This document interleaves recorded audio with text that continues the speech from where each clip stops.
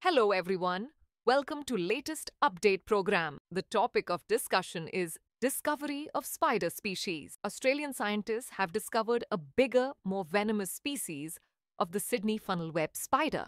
The new funnel web species has earned the nickname Big Boy. First discovered in the early 2000s, it has recently been classified as a separate species. Before moving on, we have an announcement for you. Drishti IAS is excited to announce the launch of our new offline batch for the IAS GS Foundation Prelims and Mains course at our Noida Centre. Admissions for the English medium are now open, and Hindi medium classes will begin on the 16th of January. For more details, call us at 87501-87501.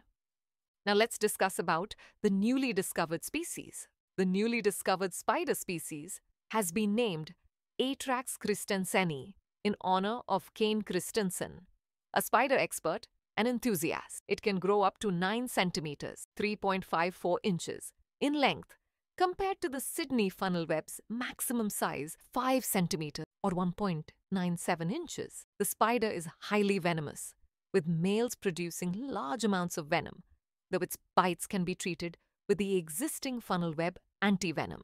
These nocturnal black arachnids are found within a 150-kilometer radius of Sydney, particularly around Newcastle.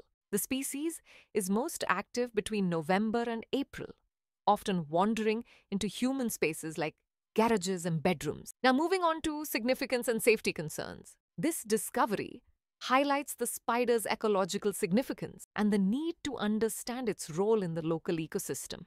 Experts caution against handling the spider, as its bite can be dangerous without prompt medical attention. Now is the time for practice question. Where was the Big Boy funnel web spider first discovered? Option A, Sydney. Option B, Newcastle. Option C, Brisbane. Option D, Melbourne. Send the answer for this question in the comment section.